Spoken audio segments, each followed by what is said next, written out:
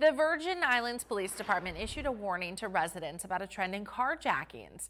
These carjackings are targeting women, and the criminals apparently will rush towards a woman approaching her vehicle and threaten her at gunpoint to steal her keys and other belongings. Chief Executive Naomi Joseph urged car owners to be aware of their surroundings when leaving or arriving at any location, whether it's home, work, stores, or parks.